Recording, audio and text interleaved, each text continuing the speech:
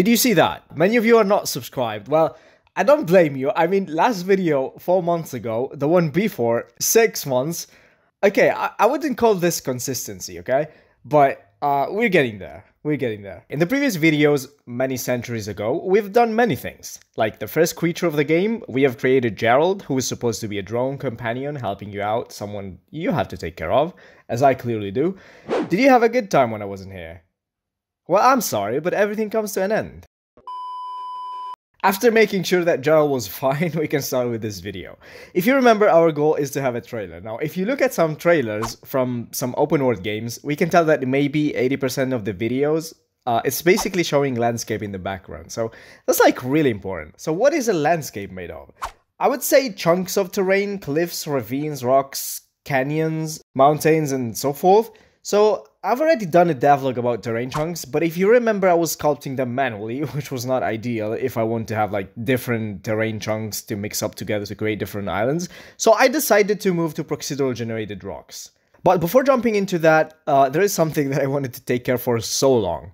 2 items. You can see that pretty much every object in this game got a style, a similar style or color palette, except for these 2 boys. Wait, what is this one? I didn't do a gun. Oh, it's the rangefinder. Yeah. I remember this. You point it to an island and you get the distance from it. Yeah. I don't know if this will be useful. I hope so. I hope someone will use it. But I don't know. It's up to you. So I was saying everything got the same style except for these 2 boys. So it's time to rework them. Let's start from the binocular. Back to modeling. Hell, I missed this place. So many good memories. That's a lie. I didn't miss any part of it. But let's see if I still know how to do it. How to model. Pretending I knew before. Alright, I would say mirror modifiers, some baffles, some extrudings, a little bit of rage quitting, and we have a model. This is the result. A totally original model. I see nothing similar to this one. Shut up, I don't know what you guys are talking about. They're just 2 different things, completely different.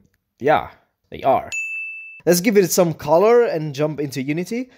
And it seems all good to me, at least for sure better than the old one. I wouldn't call it a good model, but we are close. For the flashlight thing, I said, wait, we do this to light places that are dark, to see what you're doing, right? But if you're doing something, you have something in your hands that is supposedly not a flashlight. I mean, I have 2 hands technically, and I can create a slot for the second hand. But for some reasons, definitely not correlated to laziness and inspired by electrified suggestion during a live streaming, I decided to create a headlamp instead. I started modeling it, then I realized that this thing physically doesn't stick to your head.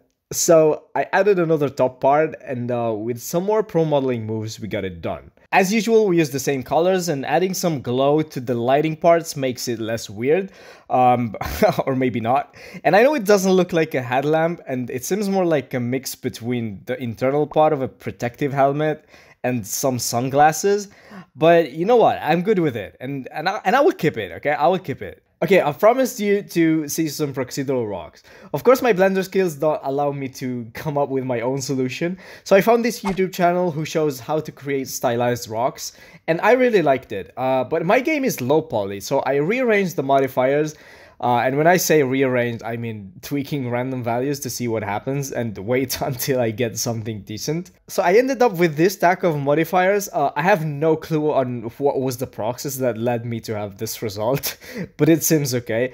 And the cool thing about this approach is that I can now create a simple shape and apply the modifiers on just some faces. It's based on a grayscale map, so the same shape can have different rocks formation if placed in different spots, and I could also use it to create whole islands.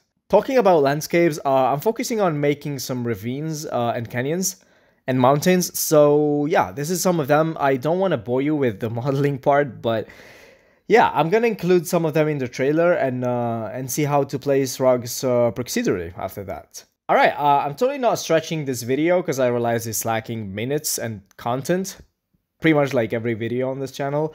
But I just wanted to say a few words about the future of the channel and the game. So the title of this video is I'm Back, which is true. If you're in the Discord server, you might have known that I had a lot of university stuff going on, but now I've finished most of them, and I can be back working on the game finally. So I mean, make sure to subscribe so you don't miss anything. And also, I appreciate you and your patience. And thank you for still watching my stupid videos.